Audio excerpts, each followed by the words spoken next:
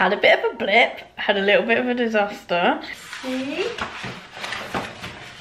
Ta-da! Look at that! What do we think, Axel? Hello, so this is part 2 of the DIY craft table video. So last week you will have seen my IKEA vlog, so I hope you enjoyed that. Like I said, I've never vlogged in public before, done anything like that, so it was nerve-wracking but quite exciting at the same time. So you've seen what I bought, you've seen what the room looks like now, and this is the beginning of the table build, so I hope you enjoy it and we'll crack on.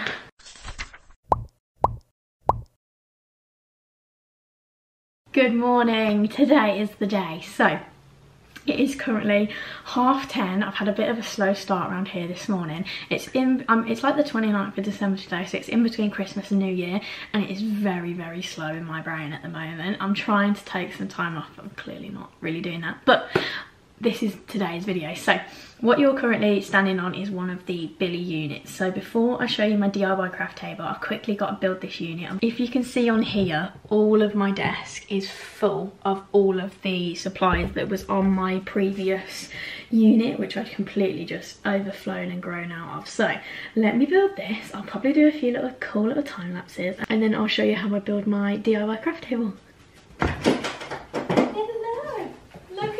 To join us.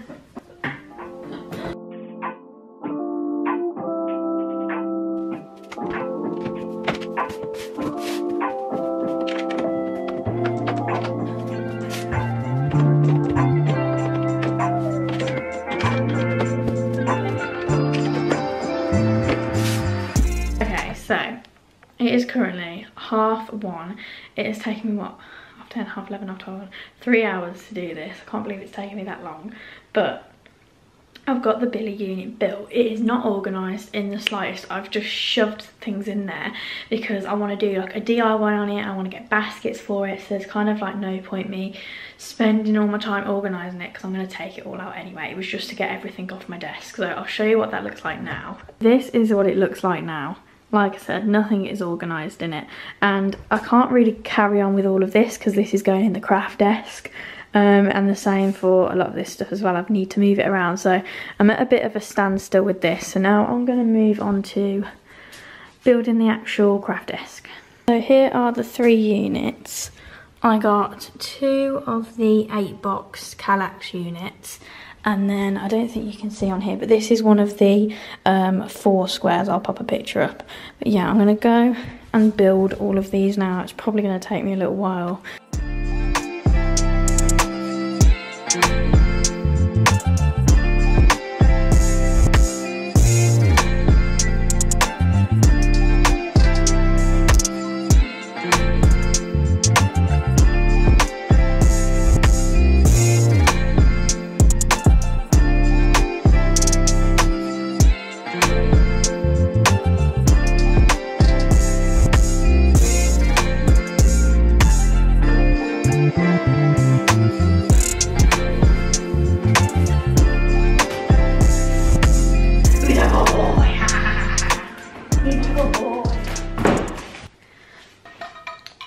It is day 2 and I've just come back from the shops. I managed to get everything that I needed pretty much.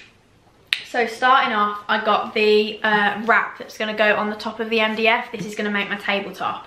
So I managed to get this. I'll link everything below. But yeah, it's pretty much a similar colour to the other desk I've got right here, so I'm quite glad about that.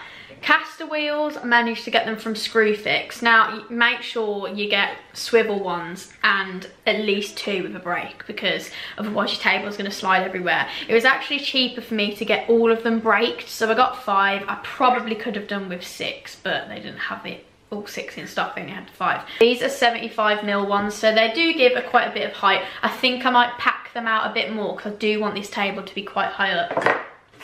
I then got flat brackets. This is how I'm going to connect all of the units together.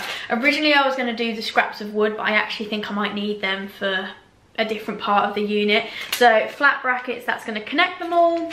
This isn't for the unit, this isn't for the craft table, this is for the other unit that I built earlier in the video. Handles. Now, I didn't want to put the regular little pulley knobs, they just look crap. So I got these, a pack of 4, and I'm going to spray them gold. but I'll probably do that in another video. But that's what I got. I'm pretty much all prepped. Now I'm gonna move my sofa, well, try and move my sofa on my own, and then bring all the units in. I think today I'm gonna be able to build it all together, put the wheels on, make that all secure. I can do the dowels. The only thing I can't do today is the MDF top, because it is like a 10 foot by maybe 4 or 5 foot piece, and there's no way. It's so heavy, it's 10 mil. I can't pick that up on my own, and I need my dad to cut it anyway, so I'm gonna wait to do that. That'll probably be tomorrow's Saturday. So yes, that is it. I'm gonna crack on and I'll see you in a bit. Oh, this is like my favourite throw. It's from Dunelm and it was like £50. It was really worth it. Like, look at that, like a grizzly bear.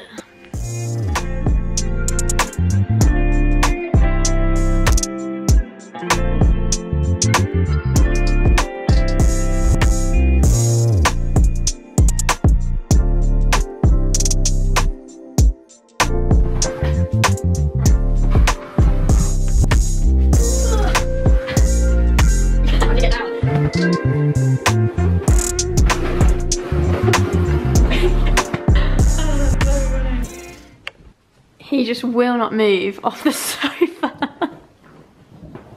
Excuse me, we've got things to do.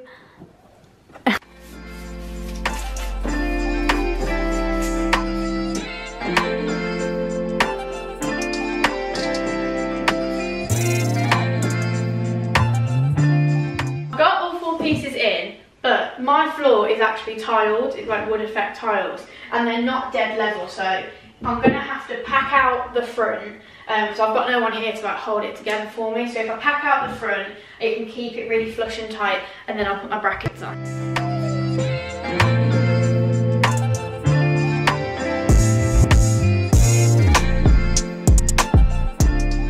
That worked, an absolute treat. So they're together now, they're all flush. I think now this unit, if you are building this yourself, is slightly narrower than the whole, than the other two together. I think because of these feet bits. So I'm gonna just do an equal gap either side. I was gonna, because it's mainly gonna be this side of the wall, so I was gonna do this flush.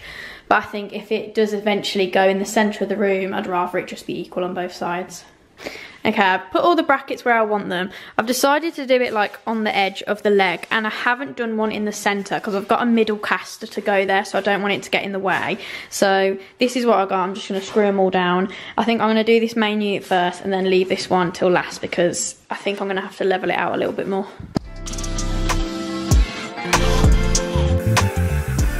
This is what I think I'm going to do. So all of the brackets are screwed down now. But these are all scraps I've got, so this isn't coming out of my budget. So, and weirdly, they fit perfectly across. So I haven't, like this was from before, like I haven't cut these down at all. But I think I'm gonna have one here, and then my casters either end. And then the same again for over here, again, weirdly, like the perfect length. So I'm just gonna say it's meant to be, so. And then I'm gonna have this one in the center. Now it's not dead center in the unit, because obviously I've got this extra bit as well. So I think that is going to go there, and I'm going to put my caster in the center. Now this is where I'm a little bit like, I'm not sure. I think it's not going to be strong enough with just these. I feel like it's going to drop when I flip it over. So I'm going to cut this down, and I think I'm going to have one here and connecting no casters, just as like a bit of a support, and then obviously the other side there, just so like it's another thing holding it together. And I feel like that will be okay. I've just got to give it a go and see what we think, really.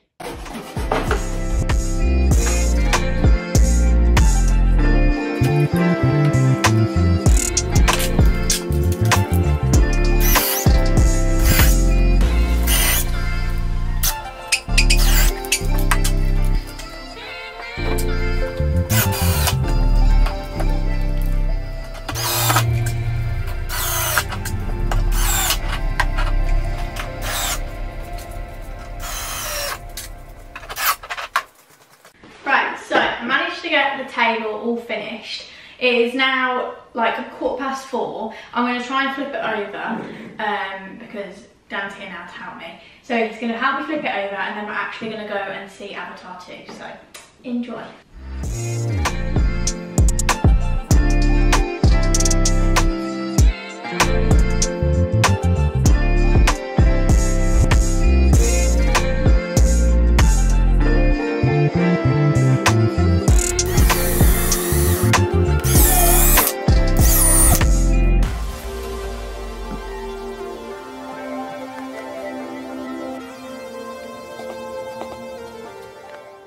Hello, it has been a few days. I had a bit of a blip, had a little bit of a disaster. Had to fix the table. So where I put the wooden battens and then the wheels, I didn't put enough fixings on. So when we locked the wheel, and then I stepped away from it, forgot about it, went back to it the next day, and I was like moving. I was like, why is this not moving? Obviously didn't think, like, I'm an idiot. I didn't think to check like if the wheels are locked. So I like shoved it, and then the bottom just went under. So if you are doing this, don't be afraid to put a load of fixings in, because it is fiberboard that you're screwing into. Lesson learned, I won't do that again. I'll definitely use more fixings. So I've done that now, all fixed. My dad helped me cut down the MDF top, and I've screwed that on and filled it, which you've already seen. So I'm on to the last day of it now, pretty much. I'm going to sand down the edges where we cut it with the jigsaw, because obviously freehanding it, so I need to smooth those out. Smooth the filler I put on. I'm going to buff the table to give it a little bit of friction, and then put the vinyl on, and we are done. So I just want to get this table finished so I can start creating more.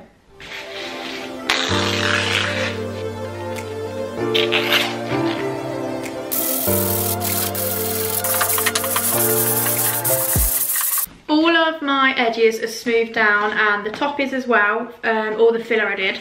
So I'm going to rough it up. I could have probably done with 80 grit sandpaper, but I don't have any, I only have 120 at the moment. So I'm going to rough it up. I've just watched the video, and it does say if you're using untreated MDF, then I should really use a primer, but I don't have a primer, so we're just going to go for it. I think as long as I use a hair, if it's any areas that aren't feeling like it's sticking that well, I'm going to just use a hairdryer, try and heat up the adhesive and stick it on. And when I go around the corners again, I'm going to hairdryer it. So yes, I'm going to do that.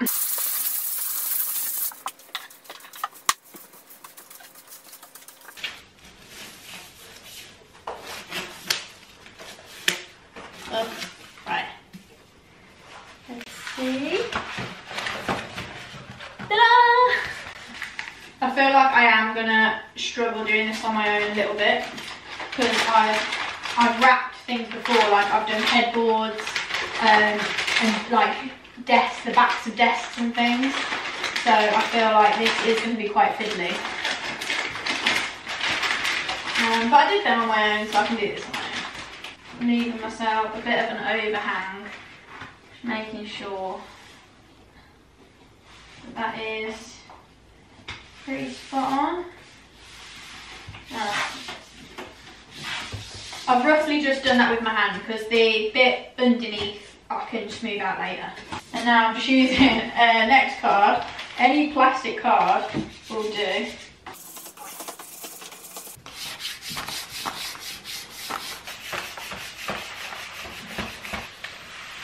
You can lift it back up again to just reduce some of those bigger bubbles.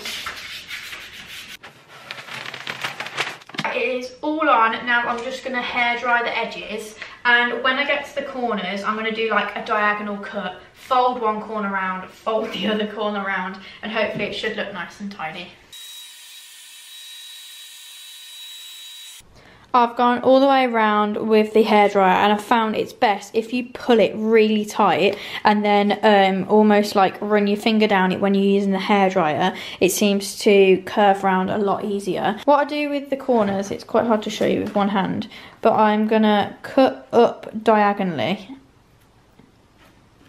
like that, and then I've been wrapping the one corner round, and then I wrap the other edge round as well. And it looks quite neat.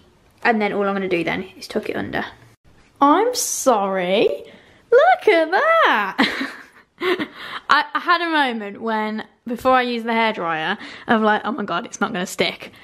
I think we didn't do that bad actually. There we go. What do we think, Axel? Oh.